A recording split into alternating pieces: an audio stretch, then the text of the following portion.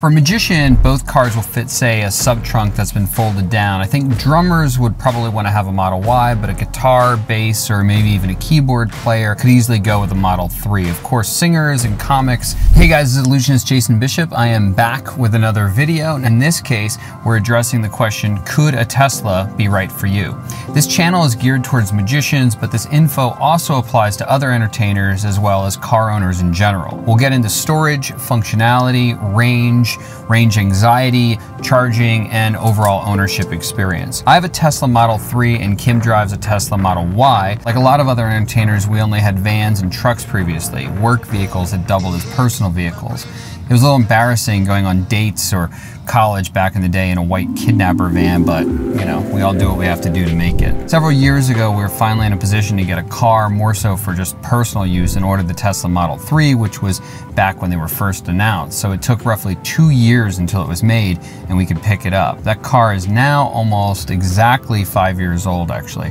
Our Model Y is just a little bit over 2 years old. The Model Y is a crossover SUV built on the exact same platform or chassis as the Model 3, which leads to a lot of similarities between the two vehicles, but of course that helps Tesla streamline some production time and cost. The Model Y's front to back dimensions only differ from the 3 by a little less than 3 inches, whereas the height of the cars really differs most significantly. The Model Y has an additional 7.2 inches of height. Other than the seat positioning and overall height, the most obvious difference of the two cars is the rear storage. Our show has grown over the years from requiring just a small coupe, specifically Kim's Plymouth Laser, which she absolutely loved, but we traded that in to help buy a white kidnapper van for the show. Eventually we traded in the van for a Dodge Durango, which was cool back then, but a major pain in the butt, a major headache with mechanical issues, engine issues, towing issues. It was a problem. After that, we stuck to Dodge Rams, of which we're currently on our third one. They've been pretty good for us. They work well for us and allow us to pull 2 trailers, obviously not at the same time.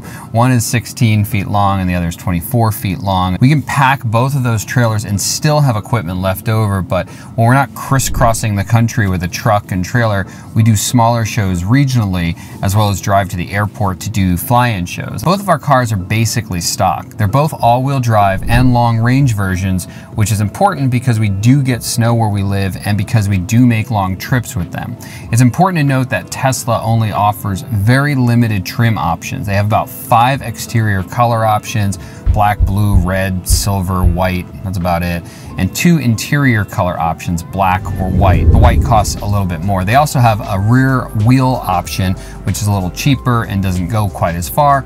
They have a long-range 4-wheel drive option, which is what we have, and they have the performance option, which is also 4-wheel drive, but has bigger calipers for better braking, and it can go a little bit faster, and I think it comes with track mode, which I don't even know what that is, but it's some kind of thing where you can drive your car like a race car driver. Most of the other options are software based, like upgrading your 0 to 60 speed, and yes, you heard that correctly. You can make your car faster through an over-the-air purchase from Tesla, depending on your current specs. You can also add a wireless data package for the infotainment system, as well as purchase enhanced autopilot and full self-driving.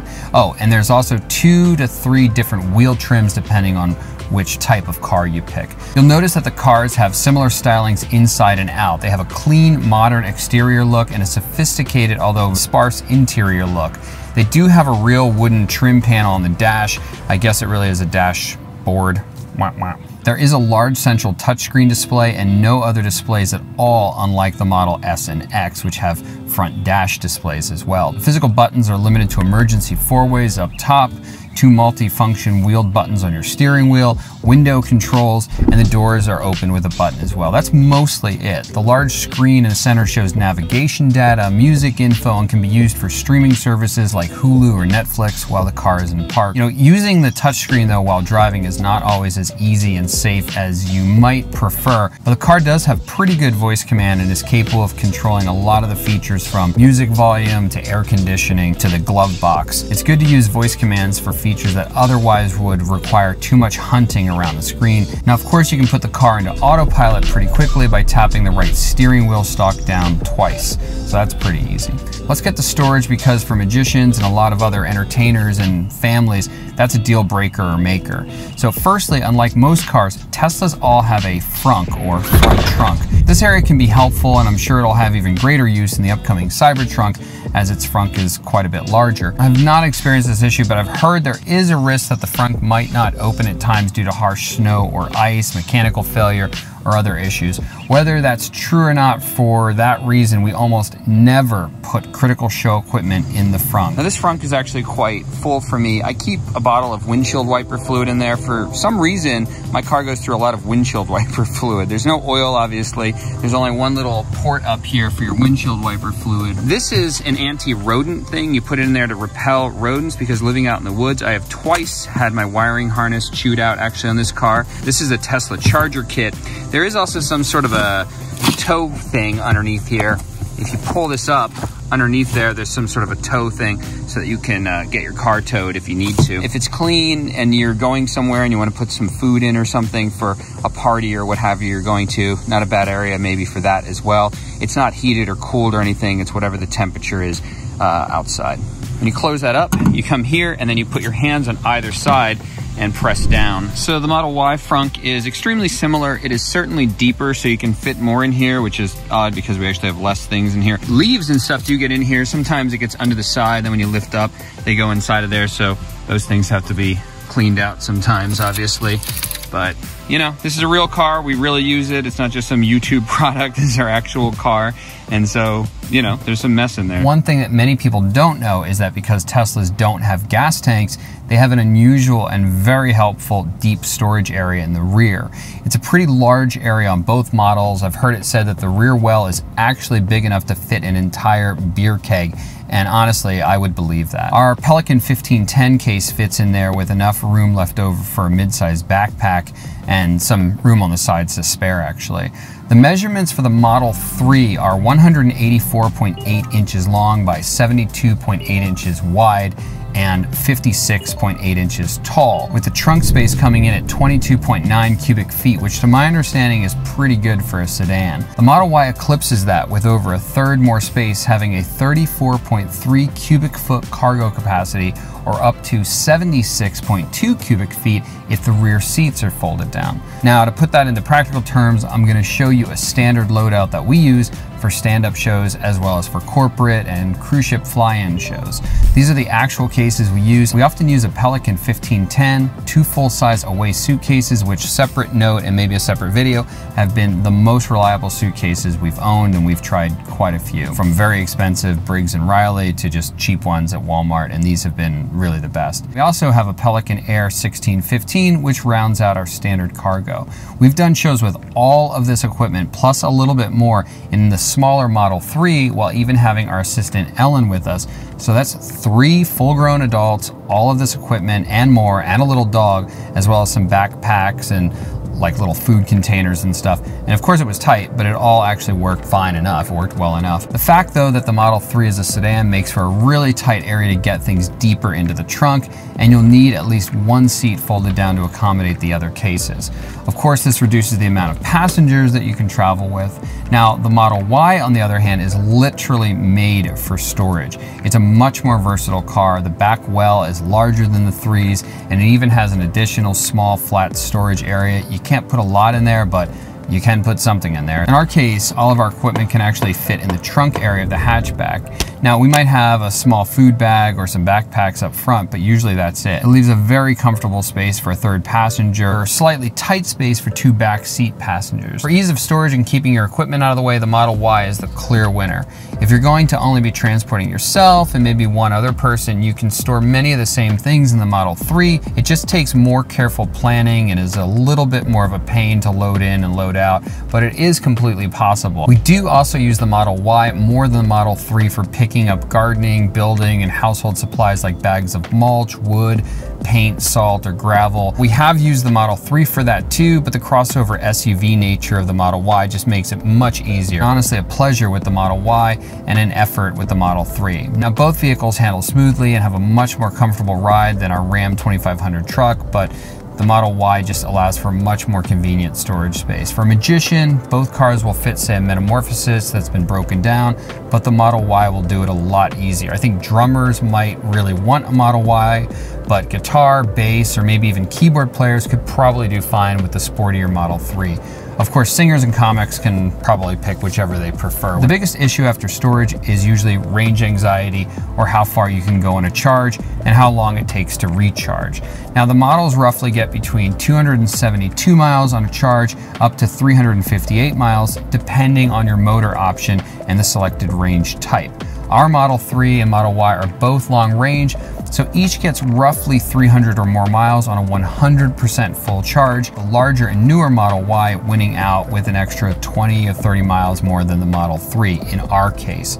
In a lot of environments, like doing gigs around a city like New York, Vegas, or Orlando, I cannot really foresee any issue as long as you're charging 80 to 90% each night. You could easily have well over 100 miles of charge left per day. There's no question about that. Honestly, the only big issue we've had, and it's the only thing that gives us pause, is long distance driving or cross country driving. We do a gig sometimes where we have to travel through 4 states on the same day as the gig and then drive back home. We have to stop about once or twice, and one of the stops to recharge will take roughly 30 minutes, maybe a little bit more actually.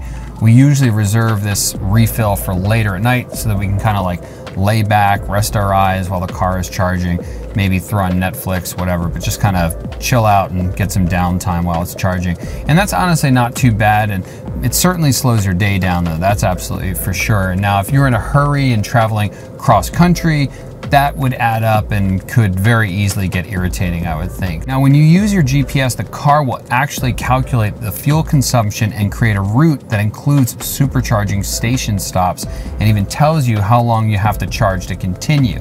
Now, this is a really helpful feature, and a lot of chargers are at decent gas stations like Sheetz or Wawa on the East Coast. I don't know what you guys have that way on the West Coast, but I know there's a lot of chargers out there anyway. So pro tip on that, if you're in bad weather, or even sometimes if you're not, you just might want to stop one charging station before the suggested stop in case the scheduled station has any issues. This has happened to us, and you don't want to roll in on almost empty and find out that there's a big problem at that station. Think unplowed snow. That actually happened to us, and we got to test how good our 4-wheel drive was, and it was pretty good, but the high snow actually it took out our hard mud flaps, which kind of wasn't cool. So usually you'll just charge nightly at home and be totally ready to go the next day, but charging on the road, it can take as little as 10 minutes, it can take more than 45 minutes. You just have to plan your day a tiny bit more than with a regular car for long trips. Superchargers are pretty amazingly quick, but if the charging station is rather full, or if there's a car right next to yours using the same terminal, your charging time can take almost double actually. The hardest time to charge while traveling is easily on the holidays. Normally, it's honestly not really a big deal. Now, if you're a 2-car family, you might consider having one electric car and then one that's gas. It's just, you know, more options. If you're flying out and your car will be parked at, say, the airport for an extended period of time, you'll probably want to turn off your Sentry mode, as that security feature drains something like 10 miles of charge a day, and that adds up. I've made that mistake and needed to find a charger ASAP after returning when I otherwise wouldn't have needed it. So as for charging and fuel consumption, most people only really drive 30 miles on average a day, something like 34, I think. So if you charge at home, you'll always have enough fuel. The newer long-range Model 3s have an EPA-rated mileage of 333 miles, and the Model Y has an EPA rating of 330 miles. It's really good to note that because Teslas carry their batteries at the bottom of the car, they have a very low center of gravity, which helps them handle better and greatly reduces the risk of rollovers. So Teslas are actually rated near the top of the line for car safety in all factors, and all 4 Tesla models have achieved 5 stars in safety from the US NHTSA. So that's like the National Highway Safety people, whatever. And also the fact that they can accelerate as quickly as they can works as a safety feature too. So it sounds funny, but having that amount of instant pickup allows you to get away from potential accidents or reckless drivers very quickly. If you don't quite know what I'm saying about that and you get a Tesla, you will very quickly learn what I mean about that. It's almost like time travel, how quickly they can move. They move quicker than most other cars, and it just gives you options that you otherwise wouldn't have in most cars. So also an important side note, like nearly a third of vehicles today, Teslas do not come with a spare tire. You can use roadside assistance, you can also keep an emergency sealant kit with you, or you can actually even purchase a spare tire and put it in your trunk. Some people actually do that. but just know it does not come with one and there is no dedicated storage area for one. If a tow assembly is installed, both models can pull a trailer, although I don't know if the Model 3 is permitted to in the United States, but this will of course reduce your range. The trailer would have to be a fairly limited size and weigh 3,500 pounds or less. For a band moving some speakers, a mixer, some cables, and a couple instruments around town or the county, that honestly might work just fine. All in all, they're both fun, sleek, modern vehicles. They both are fast and easy to drive. They both have great entertainment and driver assist features. They both are exceedingly safe. They both have simple modern interiors, but the Model 3 is a little lower and harder to get into. The Model Y looks a little more like a cool family car, but it has tremendous functionality and shares almost all the same features as the Model 3. Now, both come with autopilot and can be upgraded as high as full self-driving for a fee, and that fee keeps getting bigger and bigger as time goes on. Between the two, it's honestly quite the toss-up for me. I've gone back and forth on which I like more. For pure fun, I think the Model 3 wins, but the Y being so similar to the 3 wins out in practicality for sure. If you haven't yet, go schedule a no-obligation test drive with Tesla and see what you think for yourself. If you have any tips or tricks or thoughts, leave them below in the comments. There is a promo code in the description area below that you can use to get Tesla's latest incentive if you buy a Tesla and you apply that code. Plus, it helps me out if you use it too, so, you know, win-win. Thanks for watching, and don't forget to like, share, subscribe, and destroy that like button. We'll see you guys in the next one.